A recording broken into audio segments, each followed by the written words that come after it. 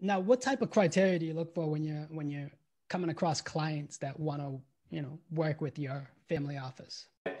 In terms of close work with investors, we now have about 315 investors we work with very closely as clients that are worth on average 28 million. And one important thing that I look for after explaining that context is just people that I like to spend time with and I like to work with.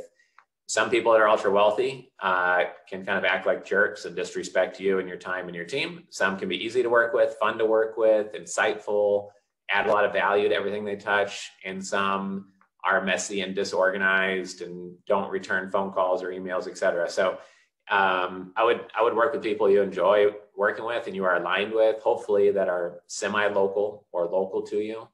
And then it's really important to focus on is your strengths, what industries are you focused on, and figure out families that are complementary to that, where you're helping them and there's a lot of natural built-in synergy and strategies that can be traded in both directions.